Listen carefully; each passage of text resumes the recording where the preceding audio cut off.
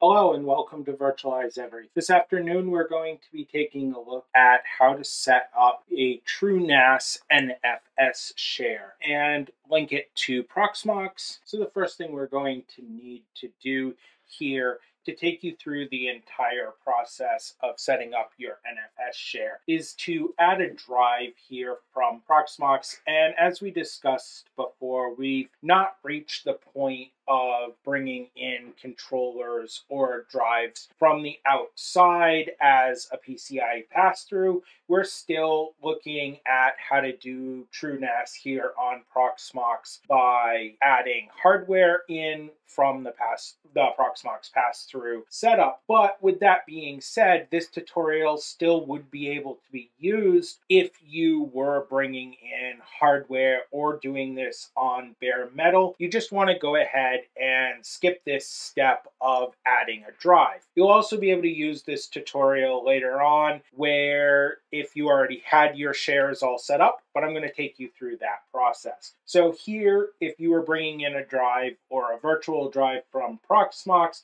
we're going to want to click on hardware, and you can see I already have some drives added in here, but we're going to add another drive in so that we can do this with a fresh drive for the sake of this tutorial. So we're going to click add and hard drive. We're going to select SATA. The storage location here for me is going to be storage. Yours might be something like local LVM or local ZFS or some other drive you set up in, like my instance here of storage. For a drive size, we're going to add 300 gigs. Now, this is relatively small, and I realize this, but this is meant to be a demo system and just for the filming of this video. If you do have an SSD that you're using, you want to make sure you click discard to help protect and lengthen the life of your SSD. At this point, we can go ahead and click add, and Proxmox is going to create that drive.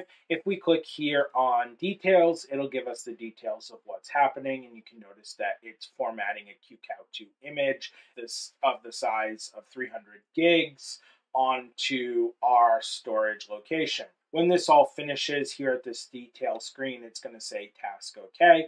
And I'll be back with you when that process has happened. So task OK has happened. It took about 30 seconds here.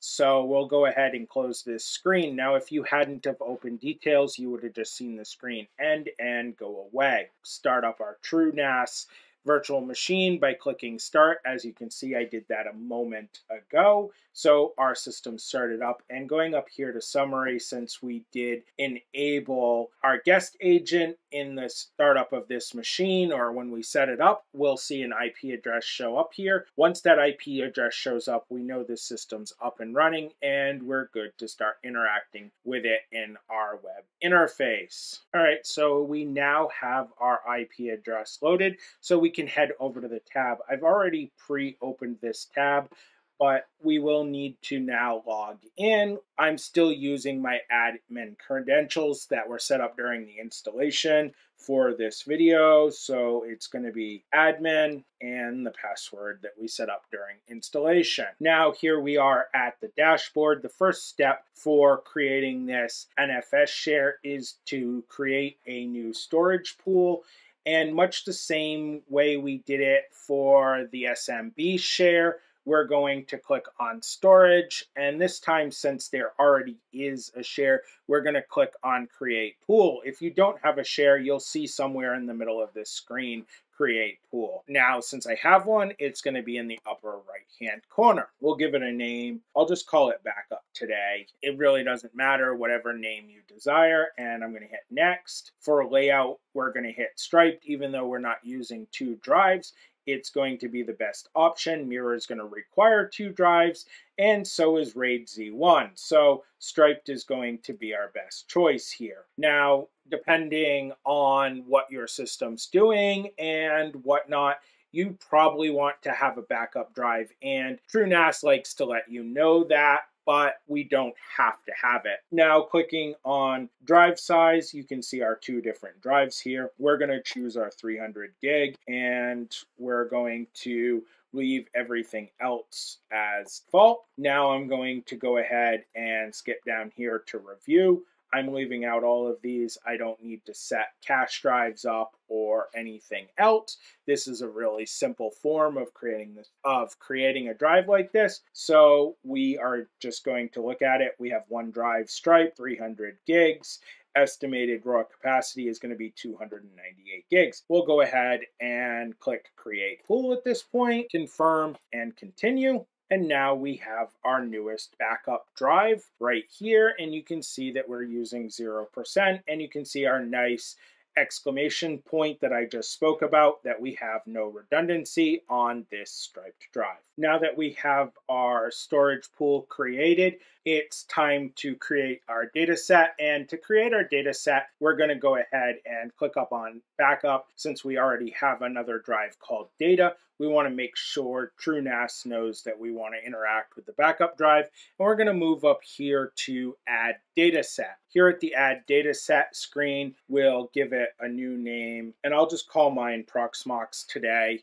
And we're going to go ahead and inherit our sync settings. Inherit will be all fine here. Moving down through, all of these settings that are default will also be fine. We're not really tweaking this or setting up any performance or anything outside of a basic system here. This is meant to be a starting tutorial. So at this point, we'll hit save. What that's going to do is add another drive called Proxmox to our backup pool. With Proxmox created, we can now go down to share. And here at share, you notice that we have SMB running, but we don't have NFS running.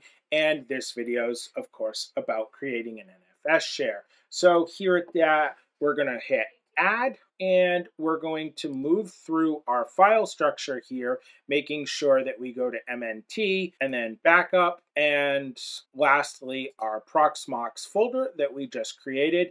We don't need to give it a description, although it's probably good practice. And we don't need to, at this time, fill out network settings or host settings. So we should be able to click save. And we'll be able to now enable the service. And what that's going to do is start the NFS share service at MNT backup Proxmox, where our SMB is going to be MNT data and share. Now that we've created the NFS share here at the sharing screen, and we've enabled the NFS service here in TrueNAS, we should be able to head over to our Proxmox web interface. Here at our Proxmox web interface, we're going to select data center and then select storage. Now you can see here that I've already added my disk of storage, and I've talked about that once before here in this video. But you're probably going to have local and local LVM or ZFS or ButterFS, depending on how you set up your Proxmox server when you did your initial installation. We're going to go click add here, and we're going to select NFS. Now for ID, it's going to be whatever we want to call our particular drive, just like I called my last drive storage.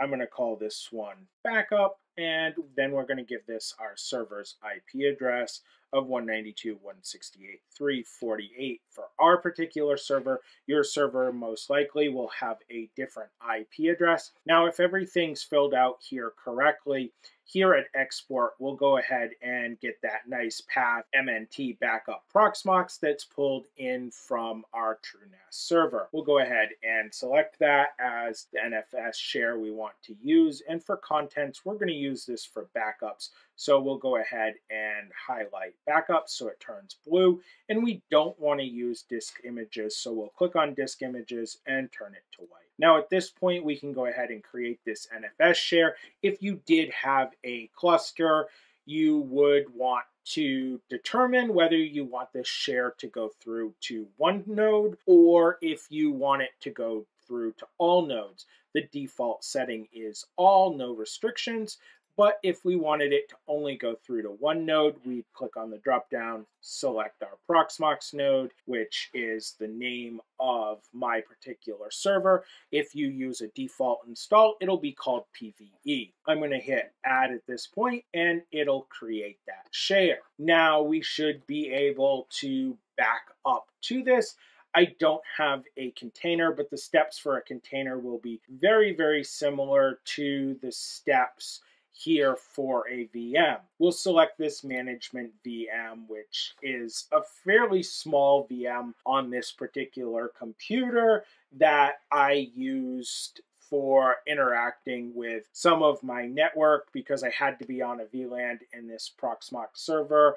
At that period in time, was able to access that particular VLAN. I've actually disabled now because of security. But regardless, moving on from that discussion, we'll select backup, and here we have our backup screen. We can click backup now. Under storage, we can select where we want to do, and again, we can look at our TrueNAS backup that we talked here. We want to take a screenshot, and we just want to store the guest name. If we wanted to store something else, like say the VM ID, we could actually put a comma and the VM ID here. You're going to see me just copy and paste the possible template variables from below up here. So it's guest name, comma, VM ID, notifications will be auto, and we'll use the ZSTD compression. And we'll go ahead and click backup, and the backup process is going to happen. Now, if we're unable to write to this drive for some reason, you will see this fail. So I'll be back with you to show you that we successfully wrote to this ZFS share. Now that our backup is finished and we see task OK, you can see that our configuration inside of TrueNAS worked, and we've successfully set up a NFS backup using TrueNAS. What I'm going to do now is close out this screen, and off camera, I'm going to quickly set up a container so we can look at backing up a container, as within the last couple of hours, I actually had a viewer post comments on an older NFS share video that backups weren't working for containers. So I'll be back with you once that container is set up, so I can go ahead and show you how to back up containers to your TrueNAS NFS share. Off camera, I went ahead and created a container here on the Proxmox server, and let's go ahead and try to back it up on our TrueNAS NFS backup here on our Proxmox server using Proxmox web interface.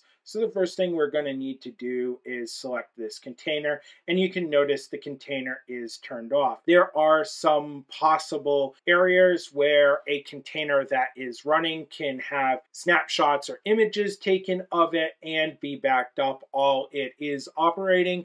But for the sake of this particular tutorial, I'm not even going to worry about starting this container, and I'm going to go ahead and back it up. But I did want to make you aware the container is not operating at the moment for this backup. Scrolling down here, we're going to click backup, and then we'll hit backup now, just like we did for the VM. We're going to select our TrueNAS backup, leaving our information, and we'll press backup. Now this container backup should happen relatively quickly, but let's go ahead and wait until the task finished happens, which you can see it did. And if we close this window, now to see if our backup was successful, we can go ahead and select our backup images from our disk, TrueNAS backup right here, click backups, and you can see our backup. We can even try to restore one of these before I conclude the end of this video. To do so, let's go ahead and click on our container backup, and we do have to change a few parameters because you notice our container that we're going to be restoring is 104, but we can click restore, and this process will be the same if we were doing a VM. It's going to automatically change it to 105 and give it a storage location. Our storage location we'll be using today is storage, And let's press restore, and there you have it, task OK. We were able to restore a container from a backup. The same process will be true for a VM. If you found this video informational and useful about TrueNAS, consider viewing some of our other TrueNAS videos. They'll be releasing weekly. We're in the fourth one, so this is the fourth release of our TrueNAS videos. We do have a playlist if you check on our channel page of all released TrueNAS videos here on Proxmox. As always, have a good night and consider liking, sharing, and subscribing to get more content from Virtualize Everything and to help us grow. Have a good night.